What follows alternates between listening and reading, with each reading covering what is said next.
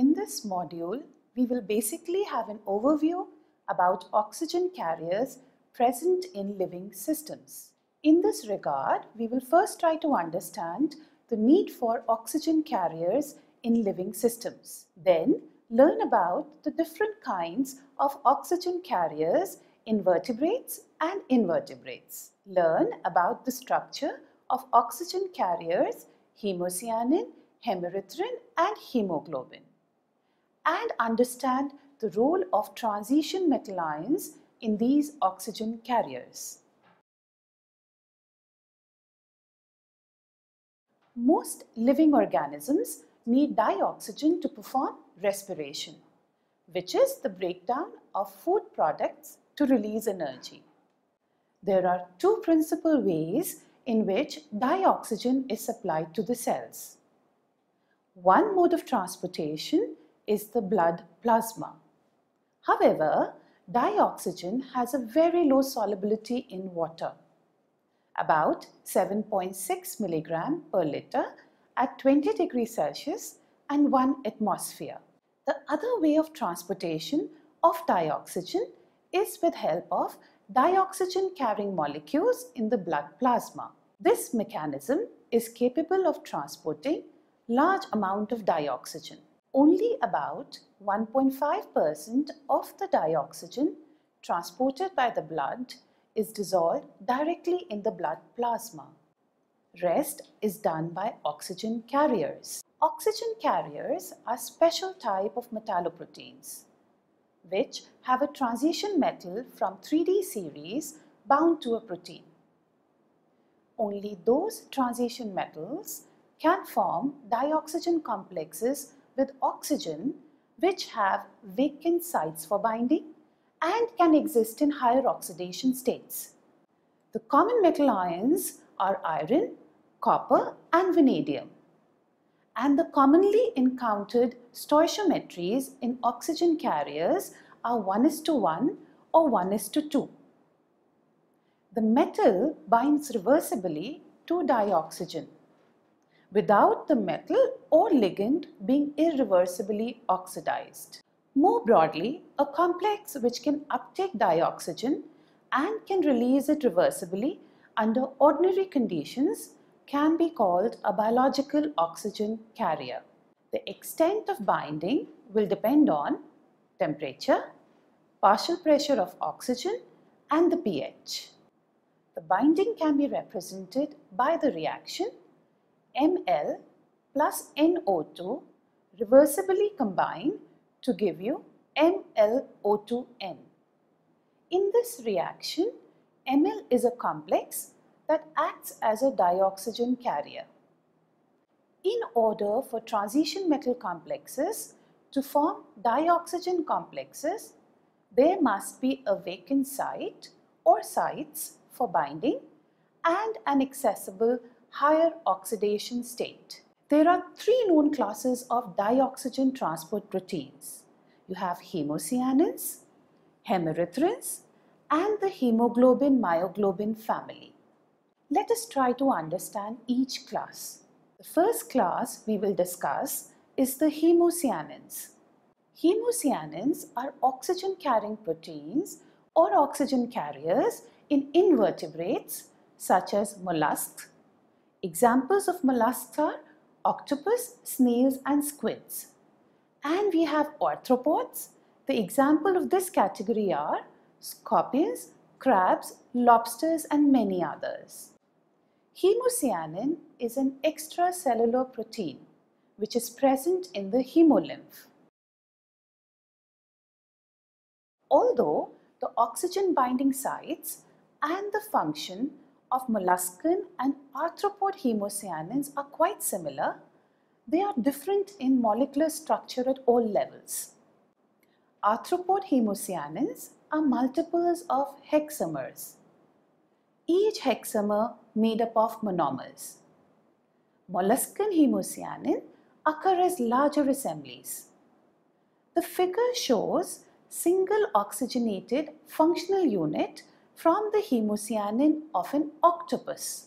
As you can see in the figure, hemocyanin is a copper-containing metalloprotein.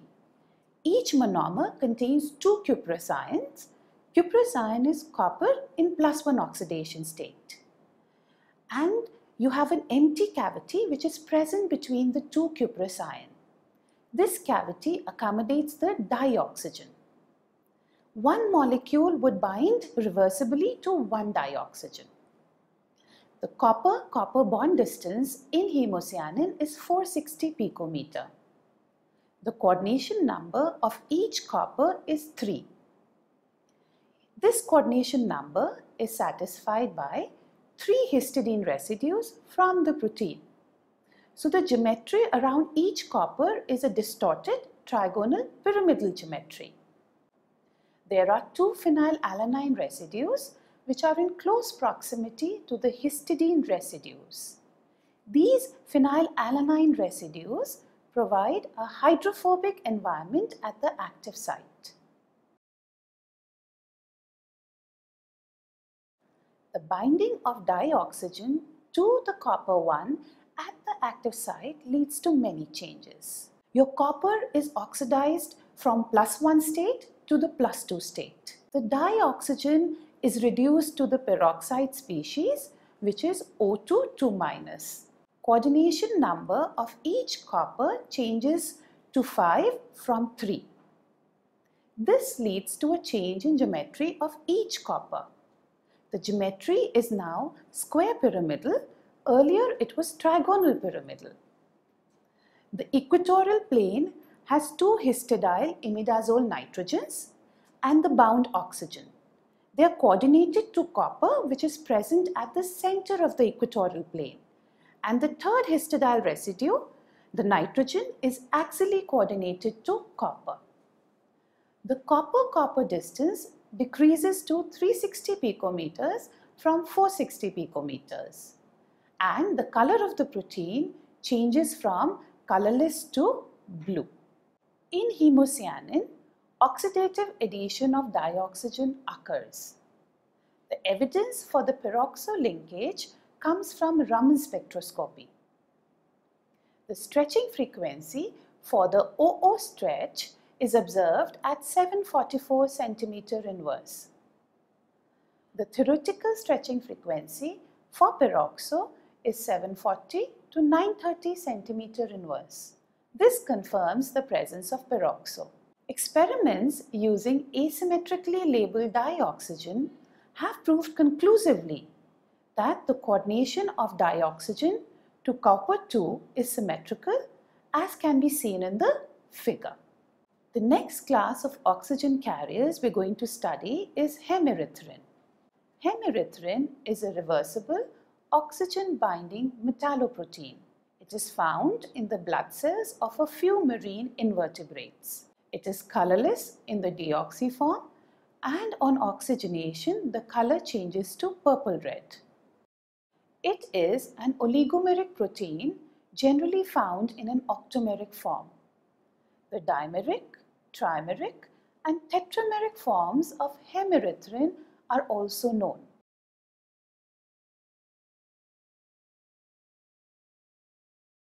Each monomeric unit contains an active site which is 2 high-spin ferrous ions. Ferrous ion is iron in 2+ oxidation state. One of the ferrous is hexa-coordinated.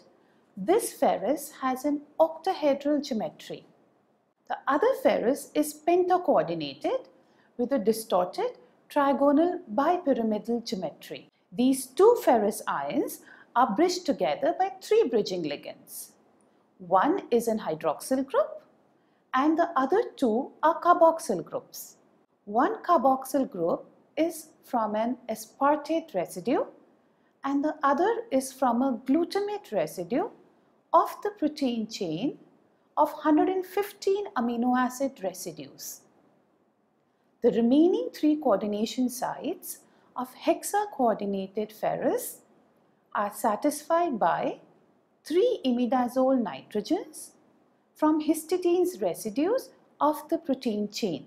The remaining 2 coordination sites of the penta-coordinated ferrous are satisfied by 2 imidazole nitrogens from the histidine residues of the protein chain as can be seen in the figure.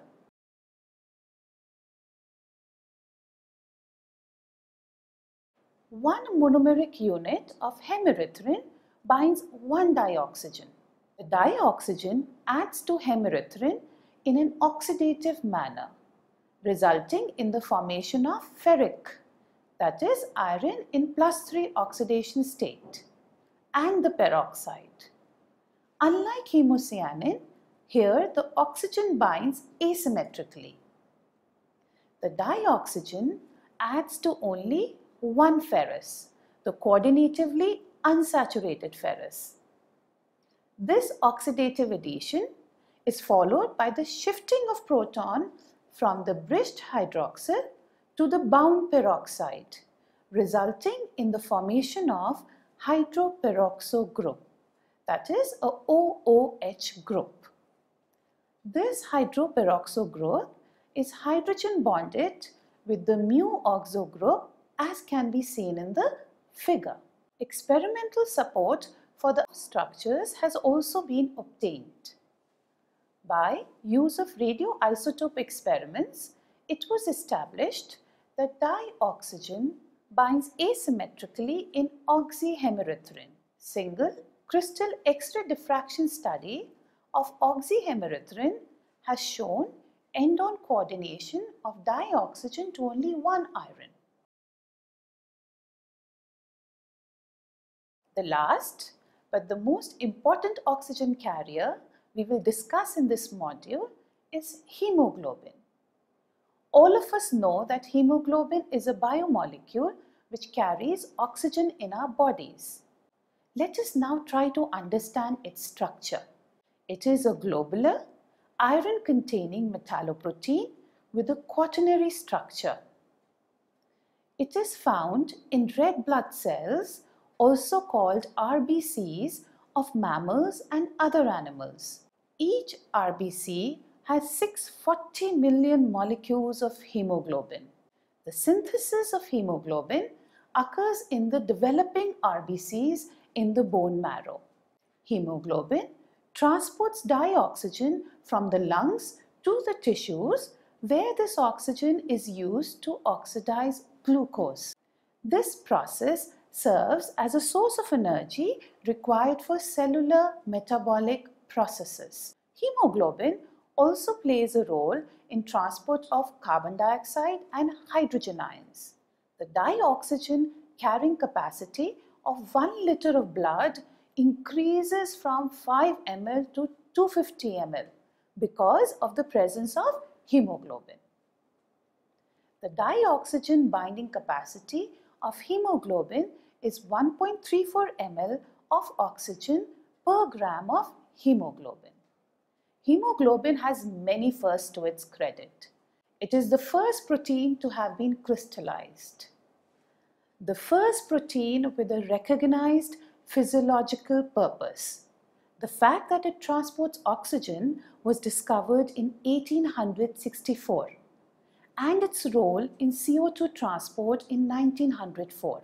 One of the first proteins to have its molecular weight and primary sequences established. One of the first proteins to have its tertiary and quaternary structures determined by X-ray crystallography.